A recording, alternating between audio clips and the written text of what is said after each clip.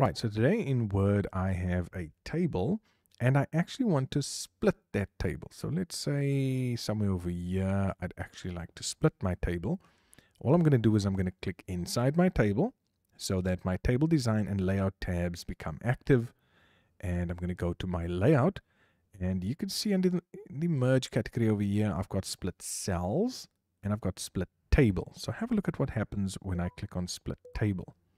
Do you see just above where I clicked in, it actually splits the table one from the other. So let's go to May and let's do the same split table, and you can see above May. So if I go to August, it should pull August away from February, and there we go.